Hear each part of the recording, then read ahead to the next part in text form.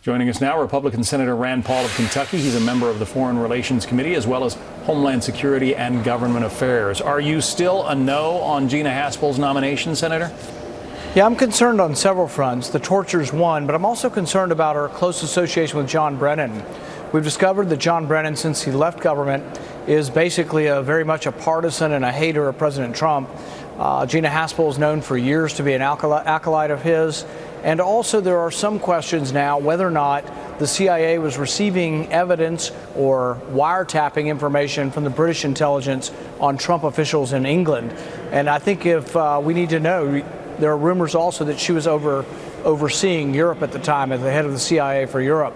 So I think there are some questions we need to still ask, and I think it's actually a mistake probably to approve her now if she was associated with John Brennan and anything that had to do with spying on the Trump campaign. We'll get to your spying questions about her in just a moment, but I know that one of your questions about her has been her participation in waterboarding.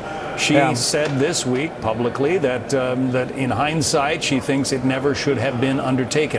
Is that not enough for you? I think that contrasts with her words and actions at that time. She was reported by many people to be an enthusiastic supporter of this, and I think that shows a serious lack of judgment and a lack of sort of having a moral compass as to know what's right and wrong. Probably even more serious than the waterboarding that we did to prisoners. Realize these are accused people who haven't been convicted of anything and were not positive. And in fact, of the 125 people that were tortured, about 26 of them were the wrong people. But worse than what we were doing is we were sending them to barbarians like Assad in Syria. You know, we've been bombing Assad because we say he gassed his own people. We also would torture. If you send people to him, he would torture them for you. And our CIA sent people to Assad in Syria to be tortured. What did Gina Haspel know about that? Did she participate in that program? We also sent people to Egypt who disappeared forever. We presume were killed in captivity during their torture. And was Gina Haspel part and parcel to sending those people to Egypt?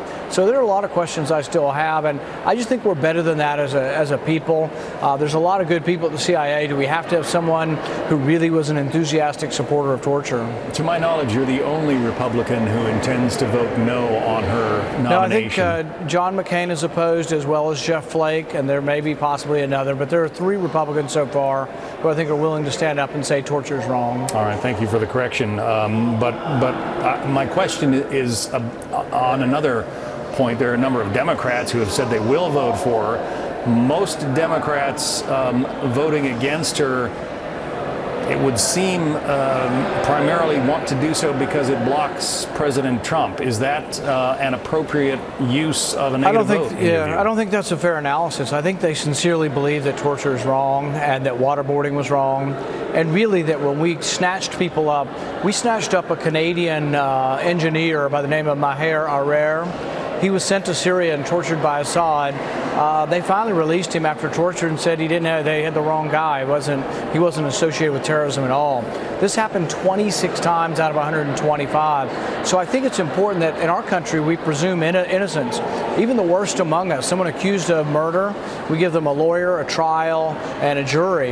And so I don't know. I think it's important, even for the most heinous crimes, that we don't presume someone's guilty and just immediately lynch them or kill them.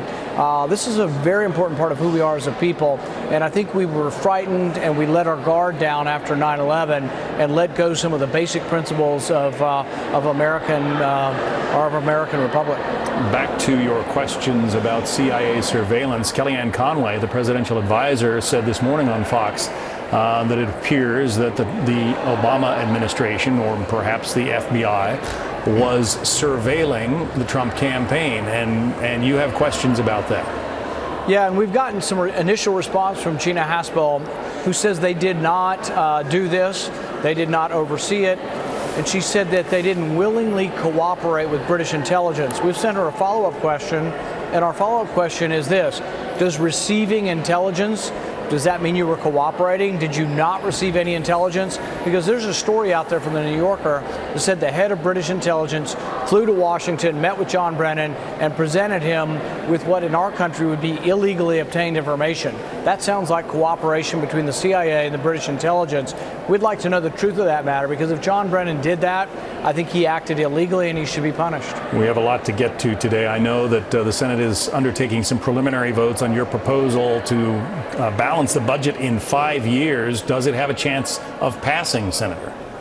Well, Republicans say they are for balancing the budget, so today is a litmus test, and if your senator's been saying they're for a balanced budget, they ought to vote for it.